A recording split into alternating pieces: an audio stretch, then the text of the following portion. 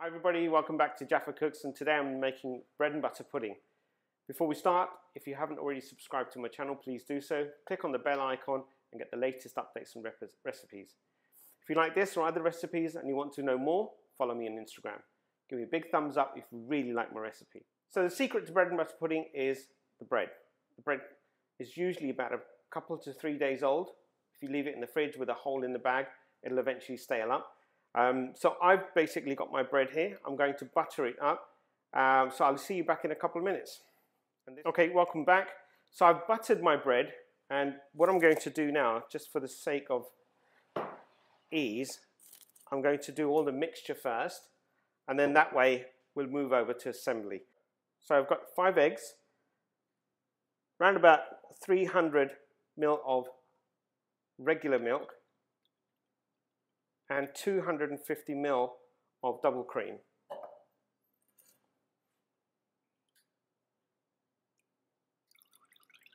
Now what we're going to do, the cream actually gives it that thick, rich texture and taste, whilst the milk gives it a watery substance, so it starts spreading within the bread itself and starts getting absorbed. Now within this, we're going to actually put in some vanilla extract. So there's around about a teaspoon in there, and I've got some cinnamon. The cinnamon gives it a nice flavour. It also gives it a nice smell as well. And I've got, whilst I'm whisking this, I've got some other ingredients as well. I've got brown sugar, I've got some raisins, and then I've got some apricot jam, which is watered down with some hot water. And whilst we're assembling the bread and butter pudding, we're going to paste the apricot jam on each layer. So that gives it more of a homely taste, and as we paste it on the top, it then forms a nice crusty layer as well. Okay, so my mixture is ready. So I'm going to put that to one side. Back to the bread. Now, before we start assembling it, there are 2 ways of making bread and butter pudding. One is the traditional way, where you cut off the ends and crusts, and you basically just use the inner piece of the bread. But in my household, we try not to waste anything at all. So yes, we could use them for breadcrumbs, but we'd like ours with nice crispy outside with a nice soft centered middle. So I'm going to basically just use the crust. If you feel like you want to take the crust off, by all means do so. So whilst all your pieces of bread are buttered, all you have to do is just cut them into triangles like I'm doing now. You do them 2 at a time or 4 at a time. Just make sure you have a nice sharp knife, but do be careful. In the meantime, I've got a dish that I'm going to start layering, and that dish should be buttered, and I'll show you in a minute if you haven't already buttered it. Right, back to my dish, and that's the dish I'm going to use for creating my bread and butter pudding. I've got some butter. So you could either use the inner side of the wrapper itself. My wrapper ran out, so I'm just going to use a pasting brush. See if I can get some on there. And this should basically stop the drier side of the bread and butter sticking to the edges. Now I have known for people to butter both sides, and I think that's, for me, that's just too much butter. But if you've done this before and you feel like buttering both sides,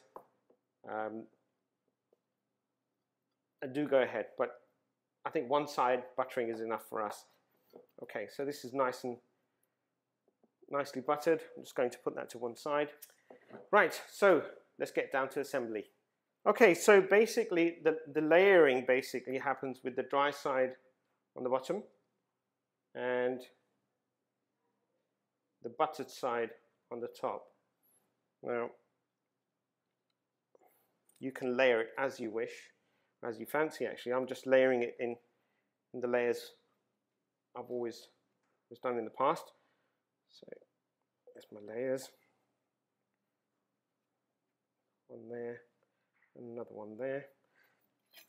And if you feel that you find yourself in a corner where a full piece won't fit, by all means cut it down to size. Right, so this is where with the apricot jam comes in handy. I'm just going to, don't want to put too much in because each layer is going to have some, and if we have too much then it may be an overkill. Just a few splashes here, and just take some from the edges and put them onto the middle bits. Next, just take some raisins and sprinkle them over the bread and butter pudding, and then some brown sugar. Again, we don't have too much sugar in our house, but if you'd like to use honey, you could actually put it in the mixture. That's the milk and cream mixture, but for us I think a little bit of sugar is okay, and it's brown as well, so it's better than white. Okay, so the next layer, again, very simple. Just going to take another layer of bread.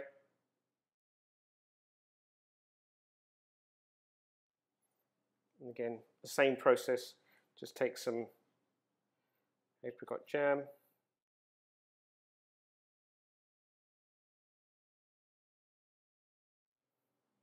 It's going to form the third layer.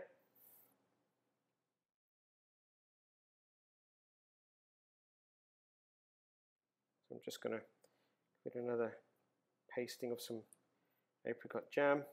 Now I'm just going to utilize the sides and tuck the bread in because obviously some of it's sprung up, and I'm going to cut some of my bread in rectangles just to ensure they fit in. And that's basically what we're trying to do, is we're trying to fill in as much bread as we can within the dish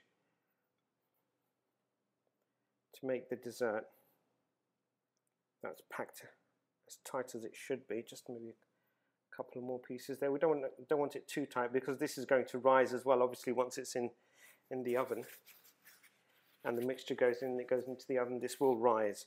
So I'm just going to finish it off with some more raisins. Now, because this is the final crust, I'm going to put some additional apricot jam, just so that when we do put this in the oven, it forms a nice crusty layer. And that crusty layer is really, really nice because it has that essence of apricot and the sweetness of the apricot, and then it has that crunchy taste to it, and then it also has this softy, chewy bits of the inner part of the bread as well. Now, the next part could get slightly messy if you've never done this before. So I always try and either do it with a ladle or transfer it into a smaller jug. Let's try it off with a ladle and I'll show you how it's done. Okay, so now here comes the mixture. So I've got a ladle, and slowly just add the mixture, and as the mixture is poured, it'll start disappearing into the dish itself. Now, the whole point of having stale bread is that the stale bread will absorb and still stay springy, whereas if it was fresh bread, it would absorb and just become a big lump of bread and wouldn't really rise as much. So little bit of TLC here will go a long way. And once this is done, I'm going to pop this in the fridge for about 20 minutes just for it to settle down and allow other parts of bread to absorb the mixture. Okay, so once I'm finished, I'll show you what the end product looks like before I put it in the fridge. Okay, so this is what it should look like once all the mixture has been poured in. And I would say there are a couple of areas where there are a few bits of dry bread, and what you could basically is just tilt it slightly to ensure that all the other pieces of dry bread get covered with the mixture. Okay, so now my bread and butter pudding is ready, but I'm going to now allow it to rest for about 20 odd minutes in the fridge, and then, or actually you could put it in the fridge, or you could leave it outside if your house isn't too hot, or if your kitchen isn't too warm. So I'm just going to pop mine in the fridge for a short while, and then I'll bring it out in about 10-15 minutes, and then I'll pop it in the oven for about 180 degrees for about 35 to 40 minutes. I'll see you then. Bye.